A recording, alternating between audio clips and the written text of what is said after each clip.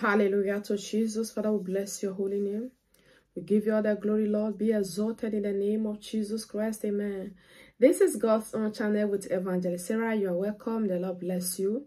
The Lord bless every member of this household. It is well with you, child of God. Jesus love you. And I love you. Please family, like this video, share, subscribe.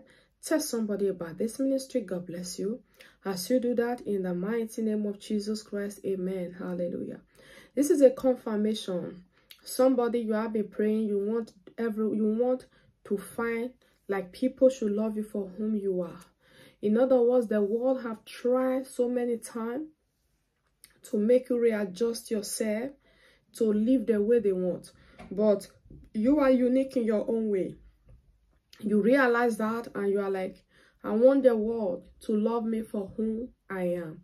If they cannot love me for who I am, if they cannot appreciate me for who I am, let them just leave me alone and let me be. That is what you have come, because the pressure of people trying to make you live the life that will suit them, the pressure, it is not advisable to fall into it. You did the best thing. You make the best decision, like to live the way God wants you to live, not the way the society, all the men, all the women around, all the people want you to live. Hallelujah. This is a confirmation. You will be loved for whom you are. I tell people you don't have to change to suit anyone. Yes, let the world readjust. You don't have to change because of somebody else. As long as what you are doing the best thing in life. The only time that you need to change is when you know, okay, you have a bad character, you have anger, you have all of that. You ask God, oh, change me. But when you know you are serving God and it's a good thing, you are living your life, you are just appreciating even your own body. And somebody will come to tell you, why are you so thin? Oh, why are you so fat? Oh, you are just reducing. Oh, you just demarcate. Oh, you should look like this. Oh, you didn't apply the makeup well. Oh, why are you? Oh, this other. Oh, what is it? What is it? Let them appreciate you for whom you are. Let them love you for whom you are. Yes, this is your confirmation, child of God. You want people to love you for whom you are? Don't change because the world wants you to change. If you are ever going to change anything, let it be that God wants you to change it.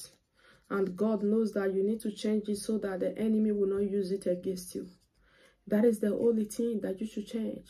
And when you change those things, you change it for God and for the betterment of yourself. It is not for changing for others to see and they start clapping. No. No. No matter how you try to please the world, who will never clap will not still clap. Even those that push you into the wrong decision, they will be the one to mock you and say, look at him, look at her. Sure, they said they know God. Where is their God? May the enemy not question your God. Child of God, hear me very well. You will be loved. You will be loved for whom you are.